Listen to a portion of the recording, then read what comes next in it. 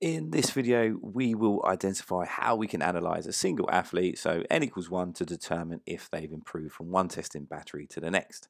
And this video will be based on this paper here, which I will put a link to in the description. So this is what we're aiming to produce, albeit you can make it look way better.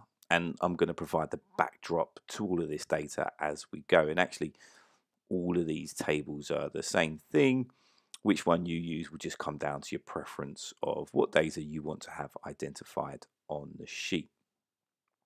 Okay, so we have the athlete's jump height at time point 1 and again at time point 2, so in a follow-up test. And the question is, did they get better? And unfortunately, we can't just look at the raw data, as it contains some error that we have to account for. Remember, no test is perfect. So normally in group level data, we would aim to determine the trial to trial and day-to-day variability in our test score using the coefficient of variation or the standard error of the measurement. And let's say that equates to 2% or 2 centimeters. Well, then crudely put, we can't categorize any change as real unless it's greater than this value. Now, when we're looking to do likewise in a single athlete, we just need to use the standard deviation, which is actually at the very heart of the calculation for the CV and the SEM. And again, all of this is explained in more detail in that short paper.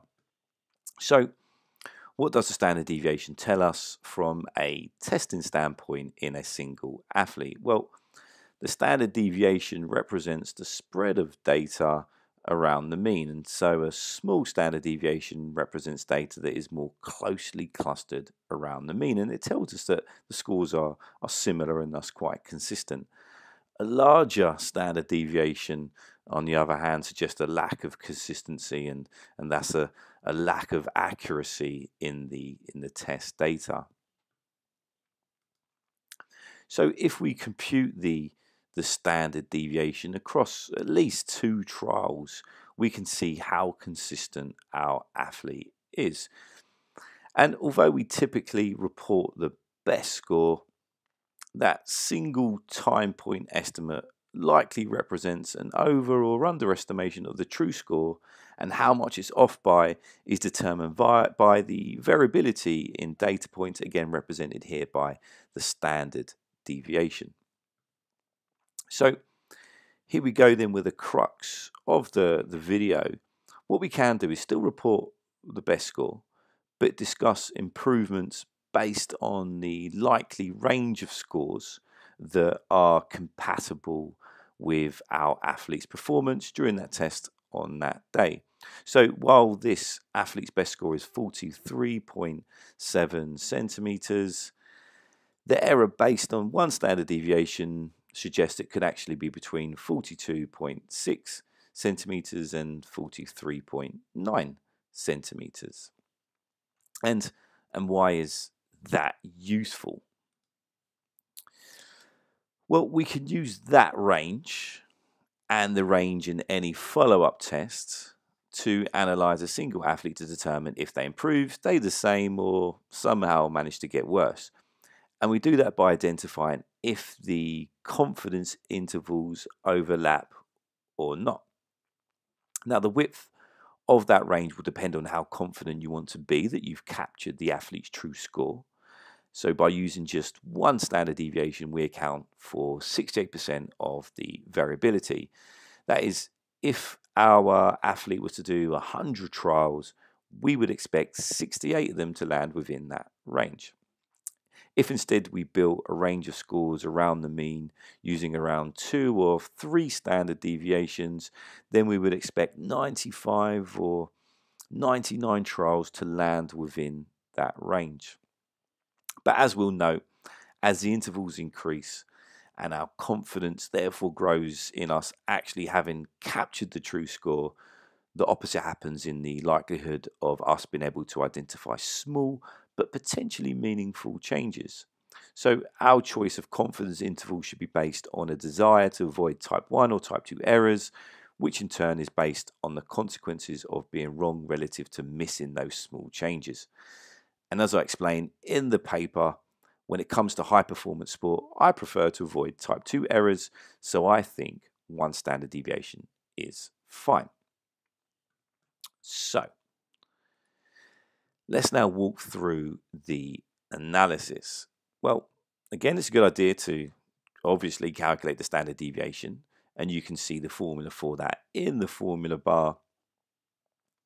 And for example, if one athlete is much higher than everyone else, then they need to spend more time learning how to perform that test, as until then the intervals will be so wide that it's going to become quite difficult for us to detect any meaningful change in and amongst all of that noise that they've generated.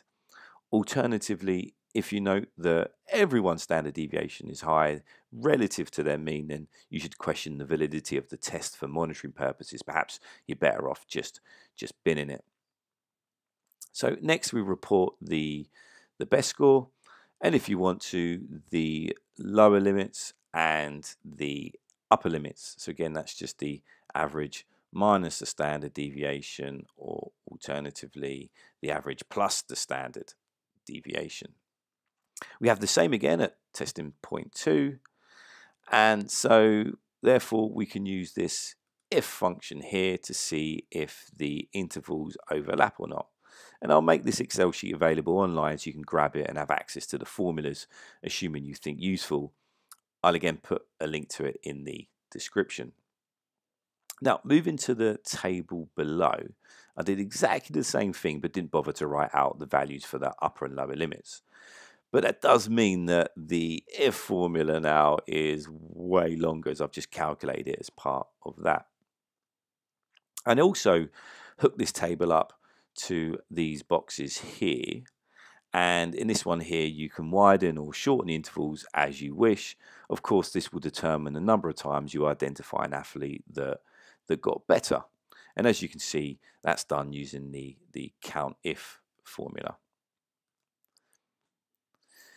So I'll just play around with this variance here to show how that changes. And actually this box here, which links to this one, it just shows the percentage of squad that got better. So this relates to 1 standard deviation, as you can tell here. If I change that to 95%, which relates to 2 standard deviations, you can see that the number of athletes that got better dramatically drops, as does the percentage within the squad, obviously.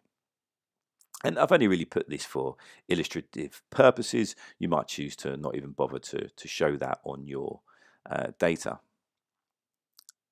So finally, again for illustrative purposes, I've added this column here, which is the raw difference between best scores.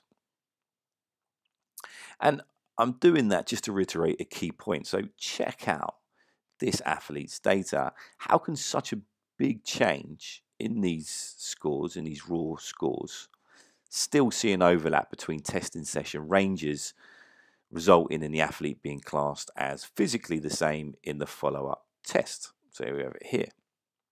Well, check out the standard deviation. It's way higher than everyone else's, and thus the test is not yet sensitive enough for this athlete.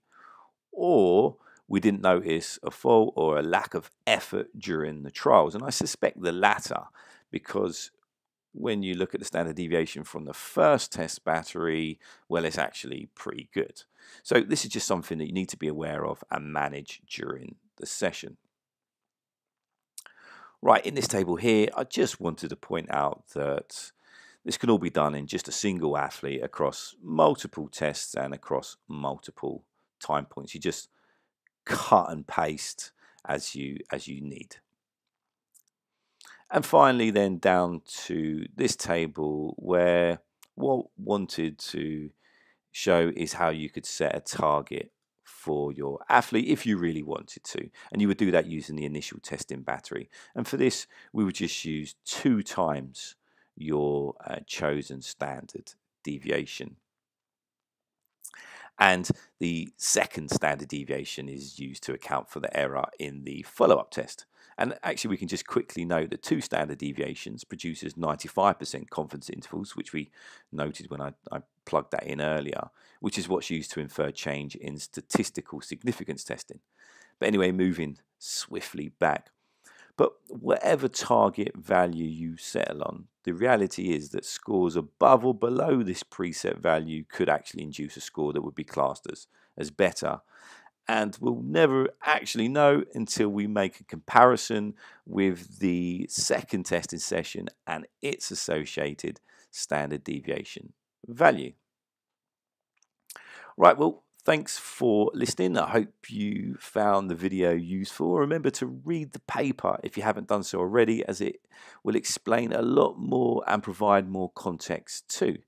And here is a link to another video I made on confidence intervals and using different types of distributions based on sample size.